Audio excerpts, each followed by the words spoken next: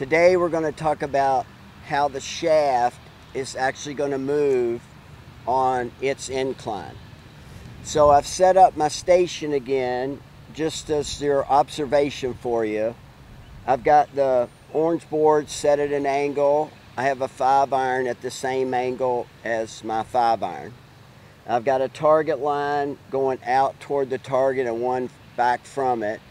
So that target line extends back through the ball into the target. It's infinite, okay? So once you get set up, I also put a T in the end of my grip in that little hole in the end. So remember, all we're talking about now is this shaft. It's got 2 ends, okay? So once you're set up and ready to go, as your body's turning on its tilt, this is the big subject for today. This shaft is going to invert or swap ends as you're turning. It's important to know your body has a path that it's moving on, and the golf club has a path it's moving on. They don't move on the same paths. They're different, but they work together. So we're talking about the shaft. As you're turning, the head's going to go up and the butt of the club's going to go down. So this angle resembles the angle it was at address. It's a little higher than that because you pivot it at the same time.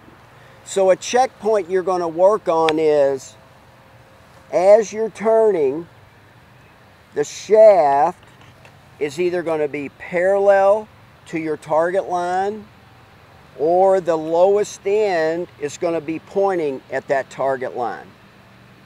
So that's how you know if the club goes this way, it went away from you, and then up, that end's the low end. It's not pointing at the target line anymore.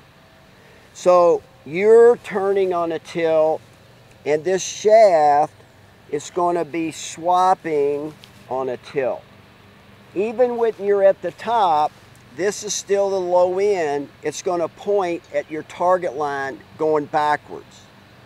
So what you're going to start to do is work on your pipe drill first, and then you're going to start adding in, as you're turning, you're going to allow that shaft to swap ends as you're turning. So when you're halfway back, the T is going to point at the target line. You finish your turn, it's still going to be at the target line unless the shaft is parallel at the top. Take care.